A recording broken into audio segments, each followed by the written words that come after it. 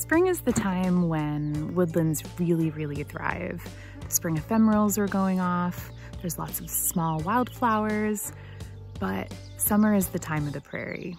And to me, it's one of the most exciting. There's so much in bloom, there's birds nesting, there's tons of activity, and there's just so much to see. So today we're out at a local prairie and go around and see what we're gonna find.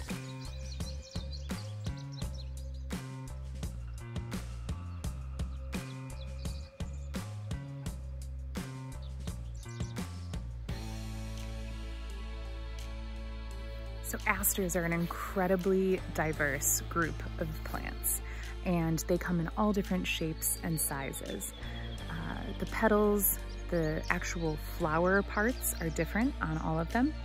And hopefully we'll see a range of different types of asters out on the prairie today. A lot of the earlier blooming asters, like the coneflowers, the Silphiums, those are starting right now, but some of the older flowering ones like goldenrod, eupatoriums, those aren't quite blooming yet. And it's really like the start of aster season, the yellows, the oranges, the bright colors, and then later in the fall, some of the yellows and purples.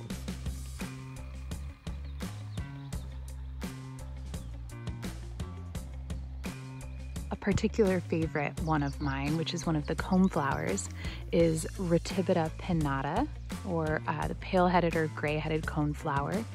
And these are the petals, but the flowering parts are actually up here, and this is the difference between disc and ray florets.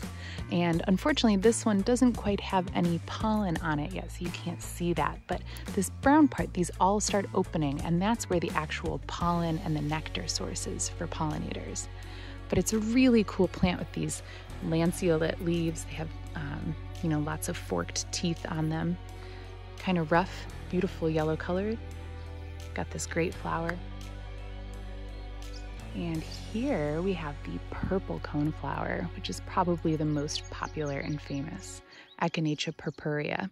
And in the back here, if you look, we've also got Echinacea pallida, pale purple coneflower.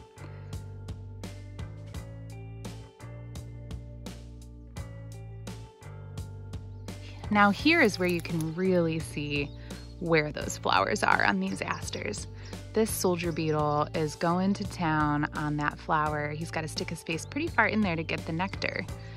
But you've got these ray florets and the disc florets on top where the actual pollen and nectar is stored. I believe this one is helianthoides, and the foliage here basically is sunflower-looking sunflower, which is helianthoides, but really beautiful. Now prairie habitats like this tallgrass type prairie that we see planted in central Illinois is evolved to grazing from bison and to fire, so frequent and occasional fires. And this fire really helps maintain the diversity in the landscape that you see here. So this gets burned back during a fire, things grow back really vigorously, and it increases flowering, it increases diversity of the plant life and the animal life that you see here. And all of these plants that have evolved in this region are adapted to this. They have really deep taproots that can reach very deeply down into the soil to gather resources. They also have those deep taproots because that's what helps them kind of survive these huge stochastic events like fires, or if there's intense drought or things like that. These asters haven't quite bloomed yet. This is one of the Silphiums, Silphium perfoliatum. Perfoliatum because the stem pretty much cuts through the leaf here. And they actually can pool water and collect water in this cup of the plant. Not sure if there's actually any evolutionary advantage to that, but it does provide a little, water station for critters. But these are gonna produce really tall yellow blooms shortly. Now here's one of my favorite asters, Parthenium integrifolium, or wild quinine. And the reason it's one of my favorites is it just looks so different. It definitely has the flower structure of some of the more eupatorium type asters, has this dense cluster with some small narrow cups here for nectar. And what I really like is when you see pollinators coming to this plant, you can see they have white pollen on their abdomens or on their legs, as opposed to some of the brighter yellow pollen you see on some of the other asters.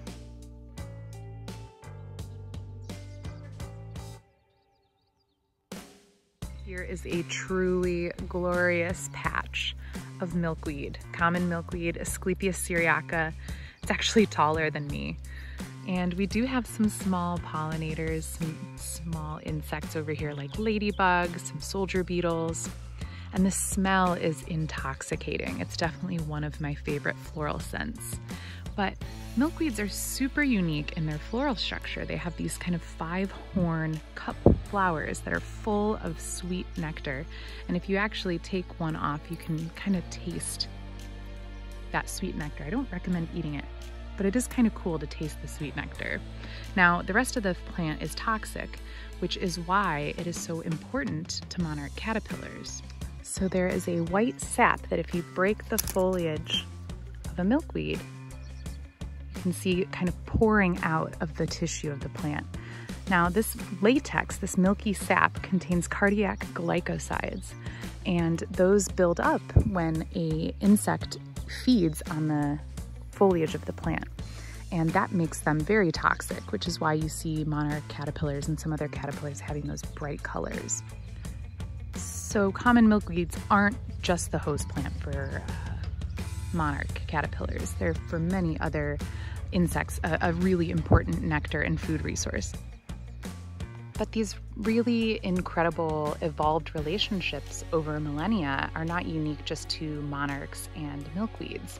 There's every single plant that you can think of has one of those types of relationships with either an insect, a bird, a mammal, something of the like, but particularly these insect hosts that require these plants to feed on and raise their young on.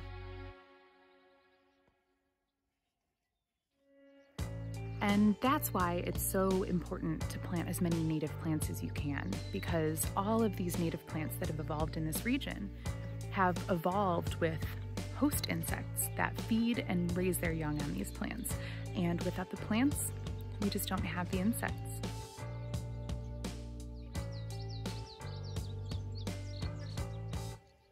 Not quite in bloom yet, but a prairie gem for sure. This is the Rattlesnake Master, Eryngium yuccifolium. And the foliage on here gives you a little hint about maybe what family it's in, and also yuccifolium, foliage that looks like yucca leaves. But this plant is actually in the carrot family, Apiaceae. There is a larval host specific for this plant. It is the Rattlesnake Master borer moth, and it bores into the stem, raises its young, and emerges as a new moth. But the foliage is just so cool. I love the color against the backdrop of the landscape. It's incredible. And when these open, each one of these will be a small little white flower that will attract dozens, billions of pollinators. They just love it.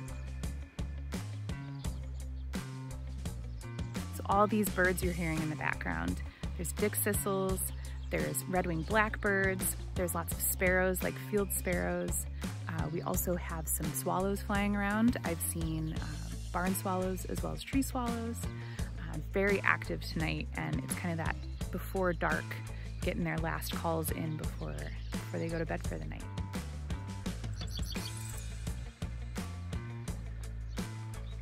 Also, I commonly see common yellowthroats nesting in the prairie. They have that witch-do, witch-do, witch-do.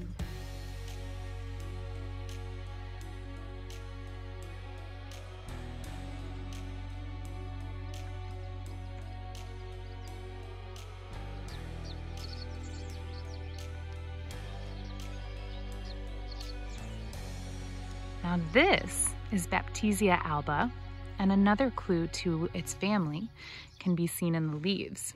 It has this pea-like foliage, and it is a fabaceae.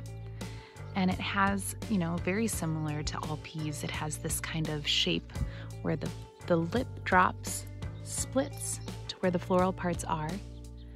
And that's where bumblebees, they come in and they force their way in, pollinate this plant. It has this top lip with some beautiful little purple coloration in there. Tells pollinators exactly where they're supposed to go. Really lovely plant, and it has this kind of regal structure where it forms kind of a tree. And what's really fun is when they dry out in the summer or fall, they'll actually drift like little tumbleweeds across the prairie. Lovely plant.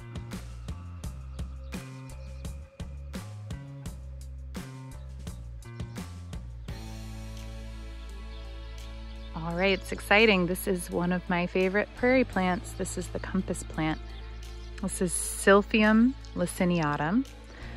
Lanceolate leaves, these really cool, spiky, and very sandpapery leaves. So the leaves of this aster will actually orient themselves to avoid as much sun exposure so they can conserve water and resources. So leaves that are oriented in an east-west direction have less water loss and conserve resources better than those that don't. And these orient themselves as they emerge from the plant. So as they're newly emerging leaves is when they orient themselves.